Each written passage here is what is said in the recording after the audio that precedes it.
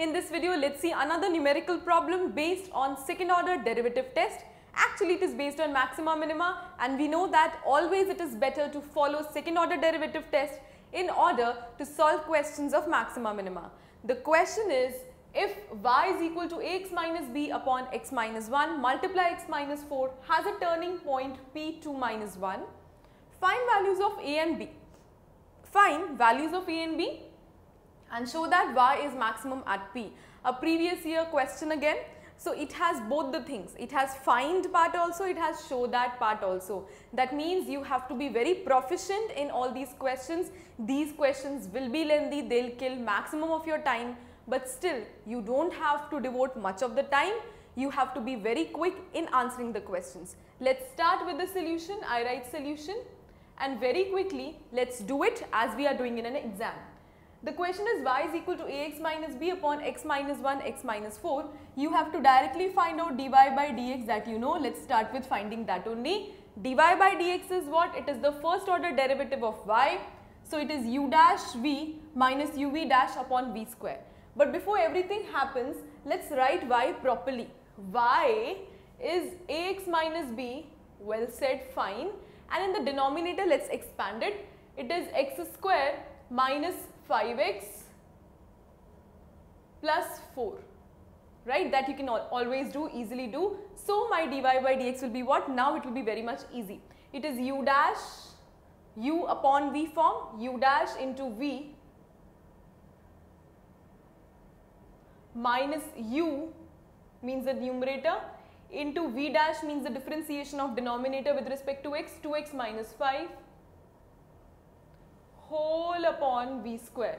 V square is x square minus 5x plus 4 whole square, right? So dy by dx has been done. Now you can always see that yes, we can expand some of the terms, that will be better for us. So it is ax square minus 5ax plus 4a, and then it follows from minus and the multiplication of these two brackets, right? So it is ax into 2x, which is 2ax square. Now ax into 5 is minus 5ax, because we have to see the sign also. 2bx in negative plus 5b in positive, divided by again the whole of the denominator, x square minus 5x plus 4 whole square. Now what is the idea? The idea behind all this is to use this knowledge that it has a turning point p2 minus 1. When there is a turning point, means that the differentiation of the first order derivative should be 0 on putting this value. So directly let's go with dy by dx at p. 2 would be my x value, minus 1 would be my y value. Directly we are going to solve it. A multiplied by 2 square is 4, right, minus 5a multiplied by 2, so that makes it 10a. In the next step we will be doing it, plus 4a minus 2a into 4, right, minus 5a into 2 minus 4b plus 5b. In the denominator also we have to simplify, so it is x square minus 5x plus 4 whole square. X square means 4 minus, again 5 2s makes it 10 plus 4 whole square. Done?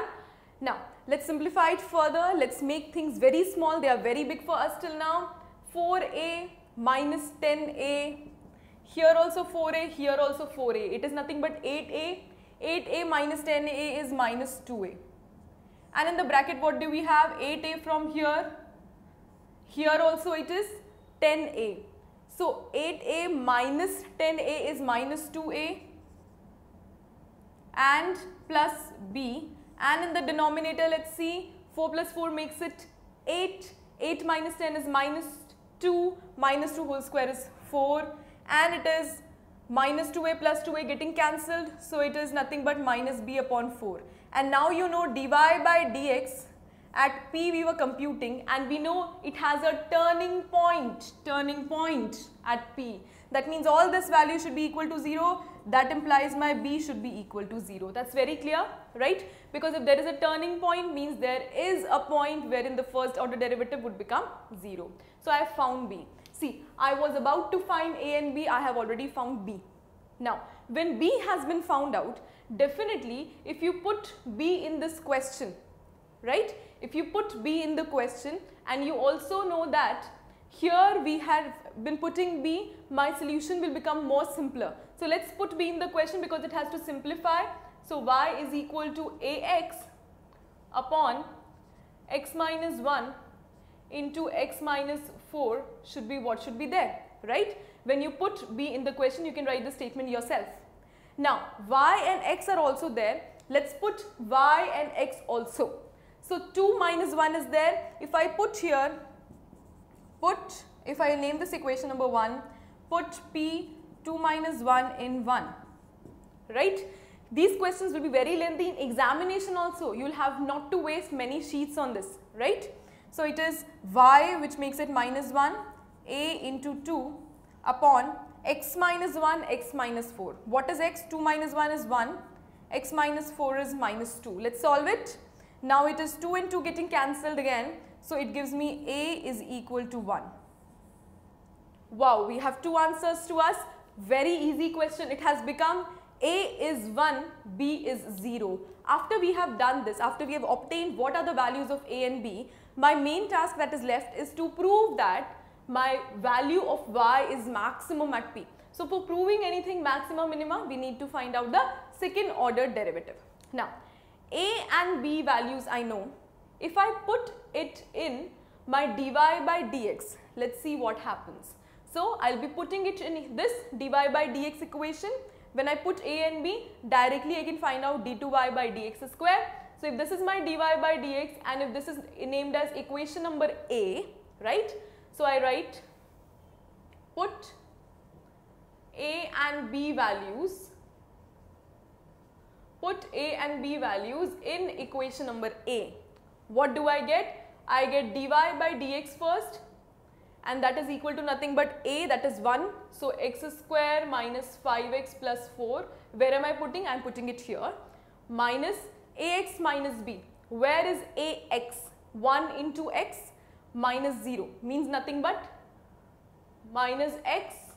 Then it is 2x minus 5 upon x square minus 5x plus 4 whole square, right? Again, let's simplify. It becomes x square minus 5x plus 4 minus 2x square plus 5x, and the denominator, does it change? No, not at all. X square minus 5x plus 4 whole square. You cannot leave these questions. These are very easy, very simple, only it is lengthy, right? So x square minus 2x square minus x square, these both things cancel, plus 4 upon x square minus 5x plus 4 whole square, and that is your first order derivative. Now let's name this as equation number 2 because 1 was already done. Then had we done any equation as 1? Yes, right? Now we can do what? We can find out d2y by dx square. What is d2y by dx square? Second order derivative. Again, u dash v. So u dash into v minus u into v dash. So it is minus u into v dash. So you have to find out the differentiation. You apply chain rule. 2 comes here. X square minus 5x plus 4 for v dash. Chain rule, power formula you've applied. Then you have to again differentiate x square minus 5x plus 4. So it becomes 2x minus 5 upon u dash v minus uv dash upon v square. So it is x square minus 5x plus 4. Squares square is power 4. Now how to check what is the sign? Obviously you will not be solving everything. It will become very lengthy. So you know that p point should be satisfying it. So put p 2 comma minus 1 in d2y by dx square. If I put p and if I get it less than equal to 1, less than equal to 0 or less than 0 probably, not less than equal to 0, but less than 0, I definitely would say that there is a maximum at P. So let's do it. Minus 2 into 2. In the bracket what we get is 2 square minus 2 square is 4 minus 10 plus 4 whole square minus 2. Again it is minus 4 plus 4, and all these things whatever in bracket don't matter, because ultimately we have got minus 4 plus 4 which will become 0. So 0 into everything will become 0. In the denominator what we have? X square minus 5x plus 4. So that is 2 square minus 5 into 2 plus 4 whole raised to the power 4. So it is nothing but what? Let's see. 2 2s makes it 4 minus 4. 4 plus 4 is 8. 8 minus 10 is minus 2. Whole square is 4. And then in the denominator again 8 minus 10 is 2. 2 raised to the power 4 is 16. Right? So it is something which you are getting which is minus 1 and it is less than 0. Anything in negative sign will obviously mean in d2y by dx square as maximum. So that is how you do it. You have to finally write the answer that yes, the values of A are this, the value of B is this. That means the value of A is 1, B is 0, and since d2y by dx square is less than 0, so we have obtained a maximum value.